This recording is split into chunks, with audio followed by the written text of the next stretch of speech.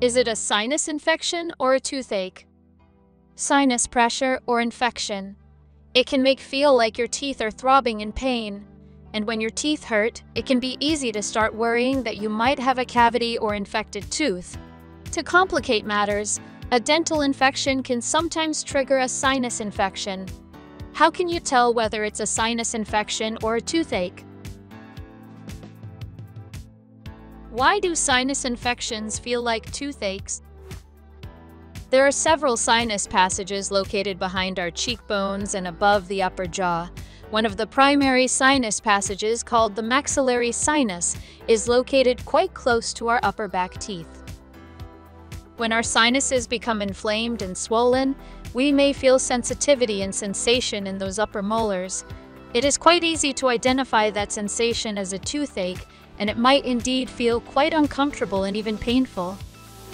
However, that sensation is not coming from the tooth at all, but is caused by pressure on the nerves in that space.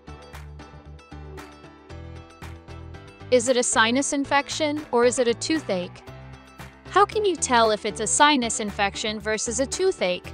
Though they can feel similar, the two conditions have several distinct differences in symptoms.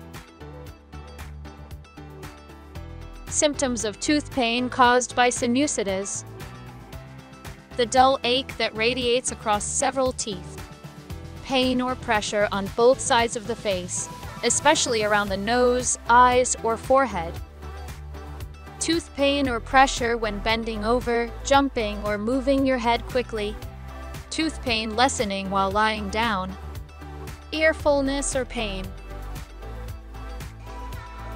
Altered sense of smell and/or taste. Thick, discolored mucus. Runny nose.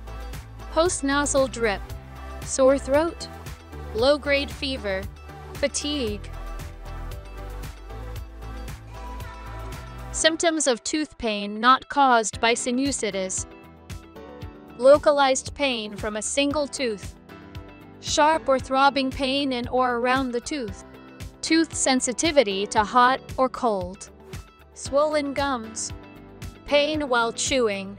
Foul taste or smell from the affected tooth.